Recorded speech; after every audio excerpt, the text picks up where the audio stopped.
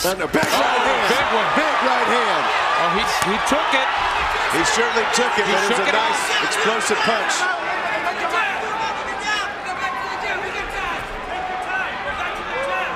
They're telling Donaire, take his time. Well, Fernando's not showing a lot of movement, is he? No, he's not. He's flat-footed. He's just kind of standing there trying to measure him out. And he's standing right in front of him. That's why he got caught with that big 1-2 right now. The big right hand by Donaire, but he took it pretty, he just shook it off. And he might have a specific strategy to see what Donaire's got. But I expected to start here. He's starting to animate a little bit more, isn't he? Starting to move that head, starting to get good movement. Because Fernando's got to work the angles and get to the body. That's what he specializes in.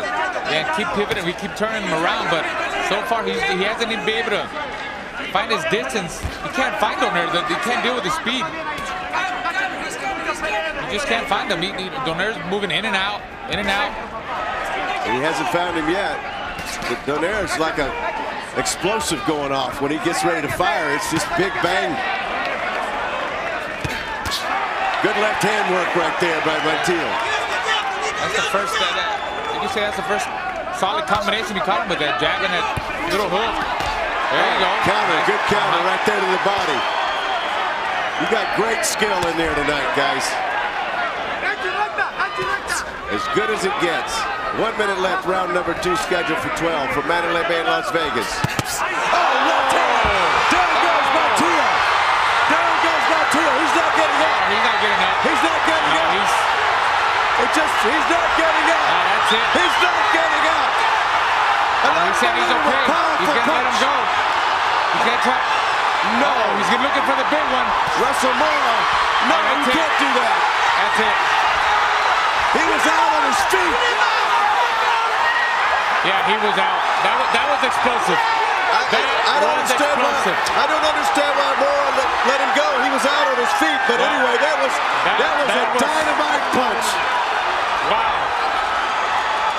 Here we see again. Well, that was after he got back up and he was completely, like you said, out on his feet. And good thing he didn't get caught by another shot like that, you know.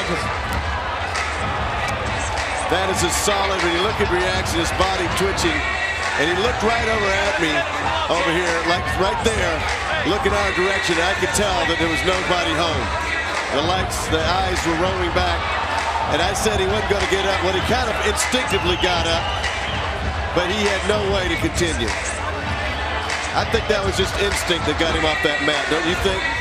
Oh, yes. Look at it. Pure instinct. See those eyes right there? Look at the eyes. That's what I was looking right into. With an official time of 2 minutes, 25 seconds of round number 2. The winner, by way of technical knockout.